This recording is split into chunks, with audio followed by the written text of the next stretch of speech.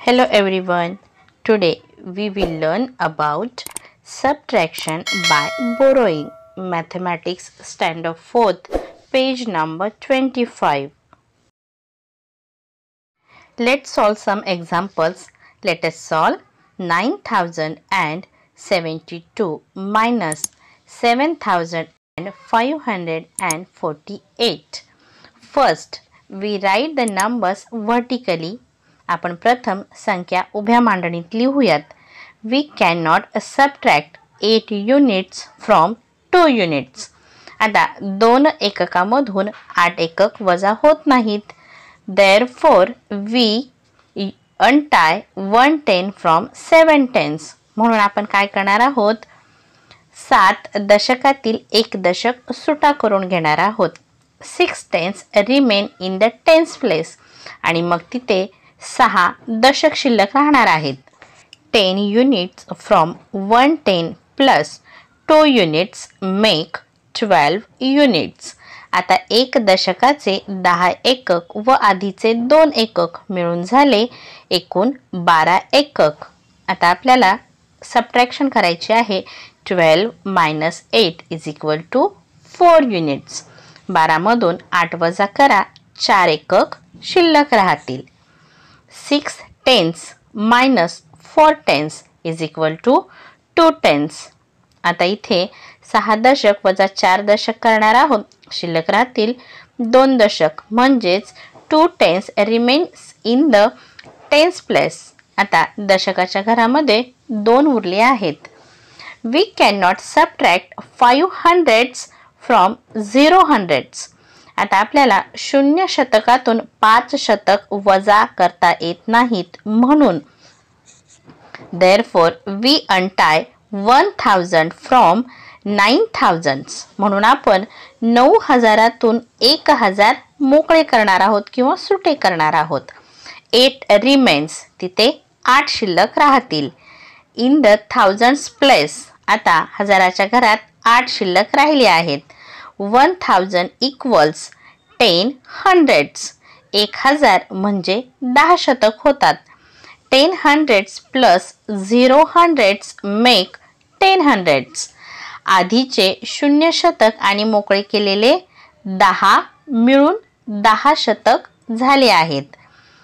10 100 minus 500 is equal to 500. आता 10 मधून 10 शतकातून 5 शतक वजा करा, 5 शतक शिल्लक राहतील.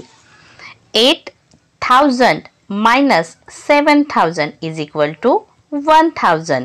आता 8000तून 7000 वजा करा, शिल्लक राहतील 1000. The answer is 1524.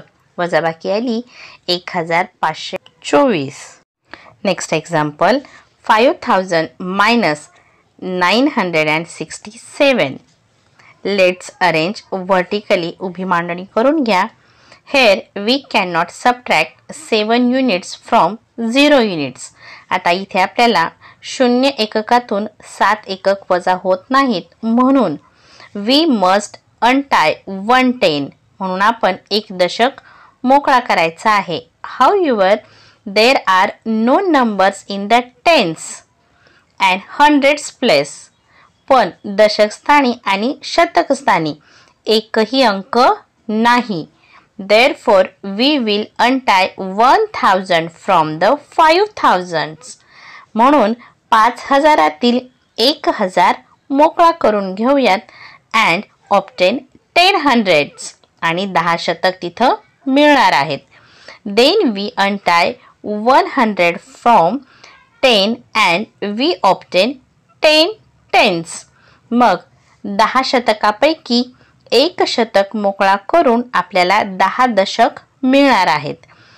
There are 9 hundreds left in the hundreds place.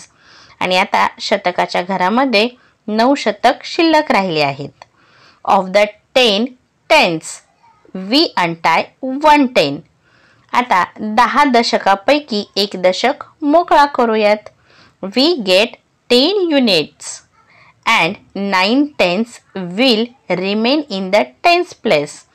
आता आपल्याला 10 एकक मिळतील आणि दशकांच्या घरात 9 दशक शिल्लक राहतील. म्हणजेच मिळालेले एकक एककाच्या घरात लिहूयात. We write the units in the units column. 10 unit minus 7 unit is equal to 3 unit. आता 10 एकक वजा 7 एकक शिल्लक राहतील 3 एकक. 9 tenths minus 6 tenths is equal to 3 tenths. 9 दशक वजा 6 दशक बरोबर शिल्लक राहतील 3 दशक. 900 minus 900 is equal to 000. आता इथे 9 शतक वजा 9 शतक शिल्लक राहतील 0 शतक. There is nothing to subtract from 4000. The answer is 4033. आता 4000तून काहीच वजा करायचे नाही म्हणून वजाबाकी येणार आहे 4033. आता याच पद्धतीने आपल्याला पुढील गणिते करायची आहेत. सबट्रॅक्ट वजाबाकी करा. First example 4215 minus 2649 is equal to 1566. Next 7123 minus 5784 is equal to 1339. Next 3014 minus 2527 is equal to 487.